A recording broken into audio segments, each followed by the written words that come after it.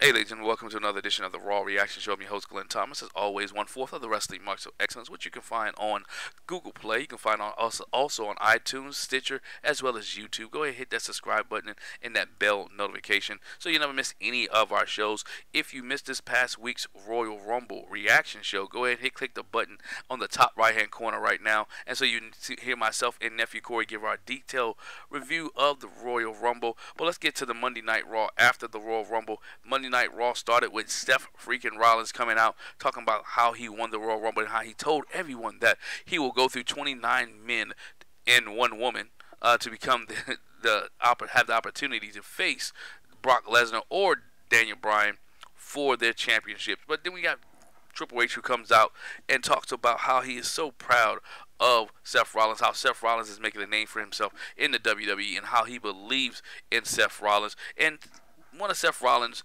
longtime friends / enemies took offense to that, and none other than Dean Ambrose comes to the ring and says that he wants a match with Seth Rollins tonight, and that if Triple H cannot make that match, he needs to go ask Vince McMahon if the match can be made. And Triple H takes a little bit of offense to that. Triple H sets in motion and asks for a referee to come out, and Seth Rollins and Dean Ambrose has a match. Now, if you had not heard, there's been rumors out there that Dean Ambrose will be leaving the WWE at the end of April when his contract runs out. He may be AEW bound. It may just be a rumor. A lot of reports are reporting that Dean Ambrose will be done with the WWE when his contract runs out in April. But it looked like the seeds have been planted that we may get a match at WrestleMania between Triple H and Dean Ambrose. Let me know if you like that match, if you want to see that match at WrestleMania.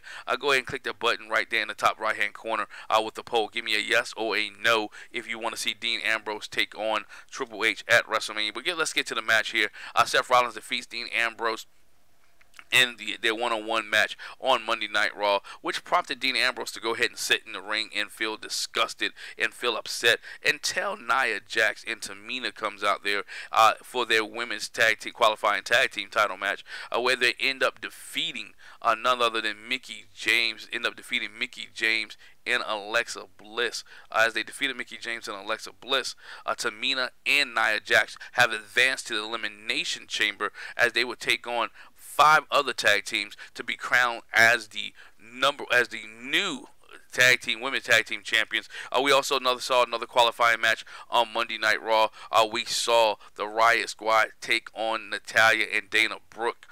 Dana Brooke was filling in for the injured Ember Moon. If you had not heard, Ember Moon was injured prior to the Royal Rumble, and she'll be on the shelf for a while. A little emotional interview that Ember Moon conducted on WWE.com. You can check that out on the WWE.com exclusive, where she was talking about, last year she competed on the Royal Rumble with one arm, and this year's competed as well. But nonetheless, she was eliminated, and Dana Brooke took her place in this qualifying match against none other than Liv Morgan in the Riot Squad. Liv Morgan picks up the win here over Natalya. Over the big good win there for the Riot Squad. So the Riot Squad, as well as Nia Jax and Tamina, are included in the Elimination Chamber. There are 2 teams that qualified for this match now for the Elimination Chamber to be crowned the first WWE Tag Team Champions. I'm not saying the first, but the reincarnation of the WWE Tag Team titles. If you know anything about it, WWE had the Women's Tag Team Championships in the early 80s. So WWE has brought the tag team titles back. Nia Jax and Liv Morgan and Sarah Logan have qualified. No more qualifying matches in the following weeks to come. Next week, I believe Bayley and Sasha Banks will be in a qualifying match as well. But we move on with the show. As we move on Monday Night Raw, we saw, speaking of Bayley, Ronda Rousey had an open challenge that Bayley accepted. Bayley accepted the open challenge with Ronda Rousey, and they put on one heck of a match. Bayley to back off the top rope, back and forth match there. Good to see Ronda Rousey still being on Monday Night Raw. Whether you like her or hate her, she has been a fighting champion since she has the women's title. Since she won the women's title over 160 some days ago, Ronda Rousey has been fighting all competitors. And we saw her defeat Bayley in a good match there. And then we get a surprise. The man herself comes out to the ring, the winner of the 2019 Women's Royal Rumble, none other than Becky Lynch, and she comes out and tells Ronda Rousey, it's going to be me and you at WrestleMania, and you could feel the big fight feel as you watch this on TV. You could feel the emotion that was in the crowd.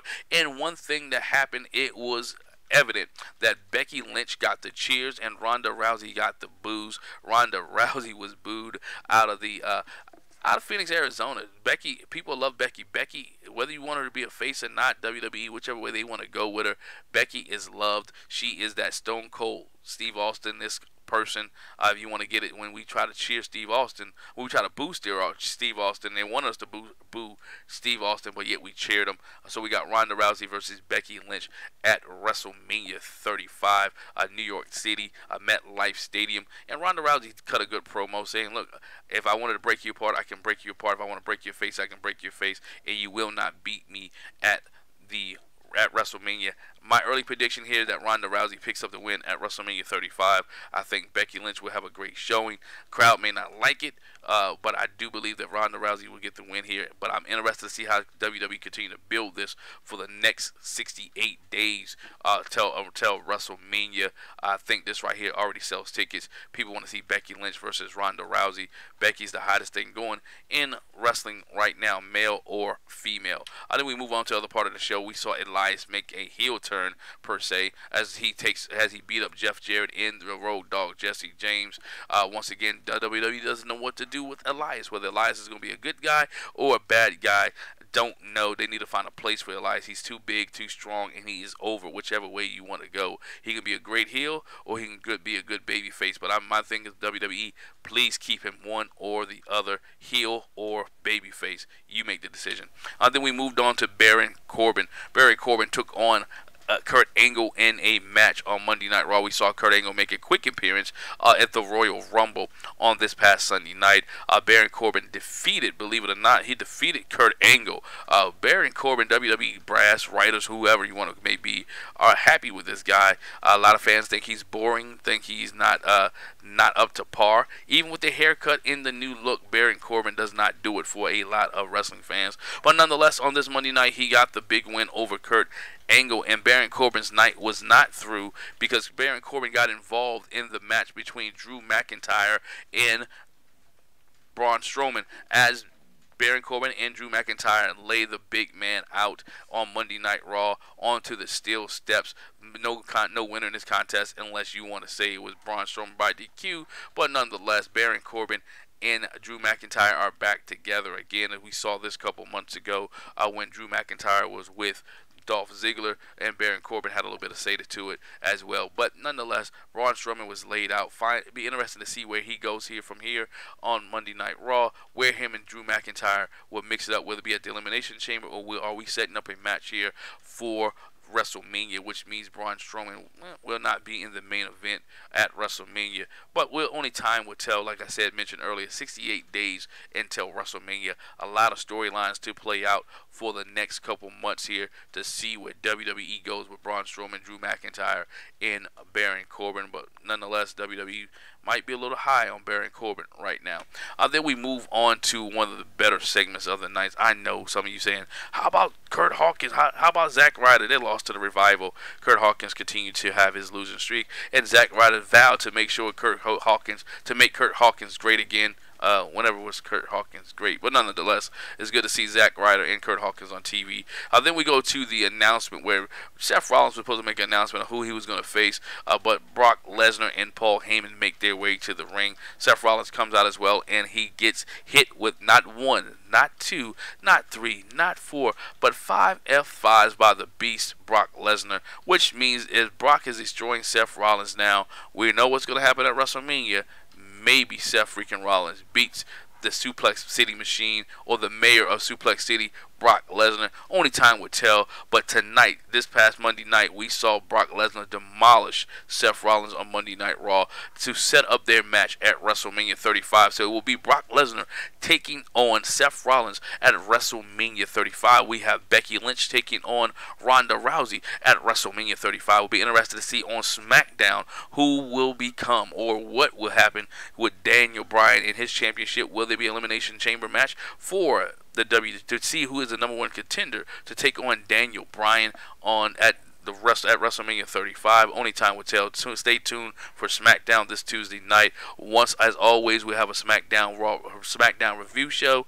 Hey, as always, make sure you subscribe, hit the bell notification, hit the subscribe button, leave a review, leave a comment. What are your thoughts on Monday Night Raw? Did you enjoy it? Did you give it a thumbs up or a thumbs down? Let me know. If you're not confirmed, consider yourself denied. End of story, ladies and gentlemen. Catch you on the SmackDown review show.